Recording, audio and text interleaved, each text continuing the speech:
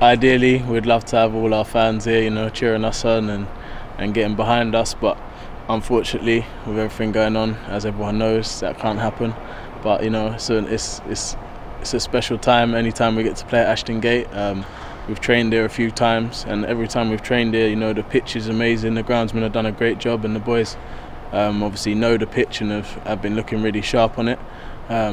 So yeah, hopefully we can use that to our advantage on Sunday and get a win.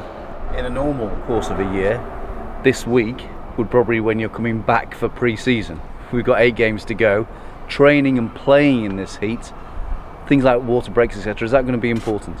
Yeah, it's massive. I know, like, even when I'm watching on telly, sometimes I'm like, oh no, another break, but it is very important, you know. I think the injury rate of like pulled muscles and stuff in Germany was up 200 or something plus percent and stuff like that, and everyone needs to realise those little things really do help, you know. Being hydrated and getting the right little gels and stuff in is really important. So yes, and obviously, like you said, it's been a very, very long break, but the boys have all worked really hard, and everyone's fit. Obviously the weather hotter than we're used to playing in, and that will come into effect in a lot of games, especially with 3 in a week. But once again, it's another thing. It's the same for both teams at the end of the day. Obviously, like I said, we've been working hard, so hopefully that fitness will come through. It'll be different. Green zone, amber zone, red zone, teams coming out separately. As a player, do you have to kind of mentally adjust to that, or once you get here 90 minutes before kickoff, do you just slot back into that game mentality? Yeah, I mean,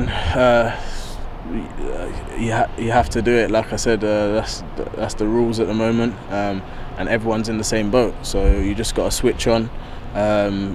You got to have that mentality within your own self that you want to win the game, and you want to do well and create your own atmosphere, if you like.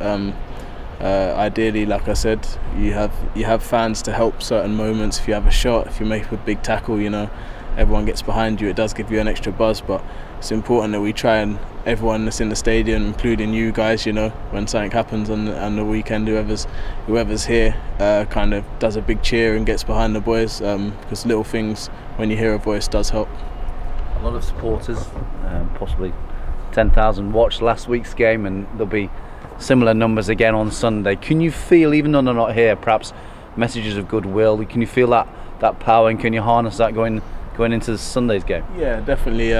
Firstly, we just want to say, like, we really appreciate that support. You know, that's absolutely amazing that 10,000 people viewed the game. Obviously, it was disappointing, and we was very disappointed in the game as well. And it wasn't a nice drive home. And I'm sure the people that paid their money to watch the game didn't really enjoy it. But that's football at the end of the day. It's 3 points. You win some, you lose some, and you got to move on to the next match. And like I said, we really appreciate it, and hopefully we can give them something to smile about in the weeks to come.